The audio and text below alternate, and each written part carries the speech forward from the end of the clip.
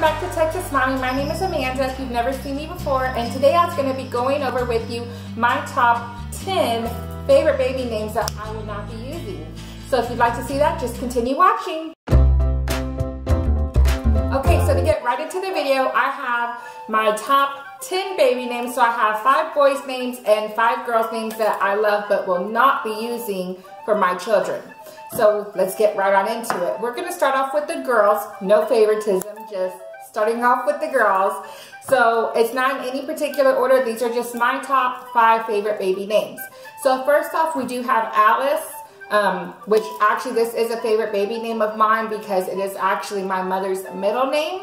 So that name does, hold dear to me, but I will not be using this name for my children. So to continue on, we have Lucinda, which is actually my middle name, which was actually my grandmother's first name.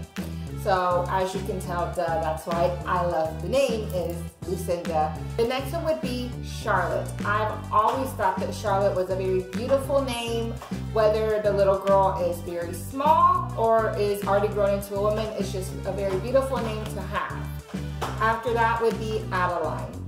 I just love Adeline. It just seems like one of those very fragile names, Adeline. It just sounds so beautiful, almost like a flower, just something that would be so gorgeous to look at. But the last name that I have on here is Anastasia.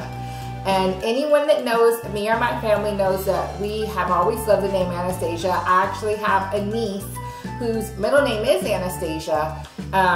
And we actually just fell in love with this name after watching Anastasia. I know, that should have been common sense, right? Okay, so to go into the boys' names, we're gonna go with the top 5 I have listed. And again, they're in no special order, so here we go.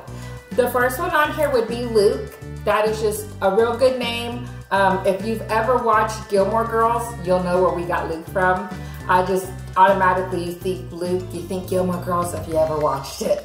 So to continue on, we have Dean, because again, we're staying with the Gilmore Girls theme. So to continue on, we have Jeremiah. And I just really love the name Jeremiah. It just sounds like a very strong name for a strong young man, whether he's at a young man phase or an adult phase. Jeremiah just is a very good name, and it is also a biblical name. So if any of those that are watching this are looking for a biblical name, Jeremiah is a biblical name that you could always give your son. So to continue on with that, we have Timothy, which is also a biblical name as well. And Timothy is just a very, it's a very strong name. It's a very nice name to have. I actually do have a dear friend of mine whose name is Timothy, and he just fits the name perfectly because he is so sweet and nice and loving. So my last name for boys is Alexander.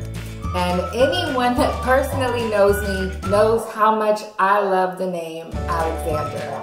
It's just always been one of my favorite names. When I was a little girl, I've always loved this name, Alexander. Not to say I don't like the other 4 I gave you, but just Alexander is one of those ones that, oh my goodness, I think I'm absolutely in love with the name. So like I said, those are my top 10 baby names, 5 boys, 5 girls. And if you'd like to see another one of these videos, don't forget to give the video a big thumbs up. And if there's any baby names that you like that I didn't mention, go ahead and leave them down in the comment section below. That way, it might give somebody else an idea who's looking for baby names for their baby.